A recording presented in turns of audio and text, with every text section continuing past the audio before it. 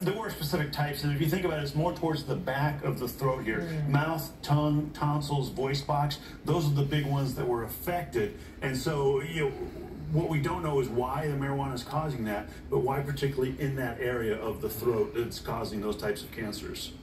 What if you do not smoke marijuana? We know a lot of people consume it with the edibles. What does that mean? Does that change things or your risk of cancer? And that's the big question that they weren't able to answer here, because they found it through the cannabis use disorder, meaning they asked the question, how often do you use cannabis? But they didn't ask the question, are you smoking? Are you edibling? How are you doing this? And so they don't know. Here is what we do know, though. Cannabis itself has over 100 types of cannabinoids, and those are the chemicals, THC, CBD, those types of things. Also has hundreds of other chemicals in there, so we don't know if it's the smoke from the joint that's causing it. We don't know if it's the other chemicals that are in edibles that are causing it. We simply don't know why this is happening, and particularly why it's happening to them in that area. I mean, it sounds like there's a lot of limitations to studies like this, because you're saying we don't know much about marijuana in the first place. We don't know based on the way the questions are asked, and people are ingesting it in different types of ways. But, we also don't always know, because people don't always self-report. So what are some of the limitations in sort of expanding the results of the study? And that's the biggest limitation, is self-reported. And so people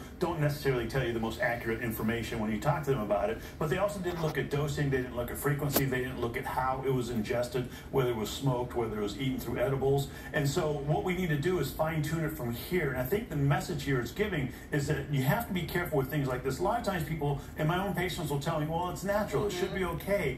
You have to remember, you're putting something in your body that has a lot of chemicals. Some of those chemicals might be helpful, some of those chemicals might do nothing, and some of those chemicals might actually harm you. And I think we're finding out more and more about marijuana, particularly when it comes to heart health, when it comes to women's health, when it comes to cancer. It could be causing issues, especially if it's heavily used. So moderation is the key there. And people are starting to use it younger and younger in states where it's legal as well, and that's a factor as well. And the other thing is, remember, this is 20 years worth of data. Marijuana 20 years ago is different than marijuana now. Great point. Much more. Thank you. Really good point. All right, Dr. John. Thank you.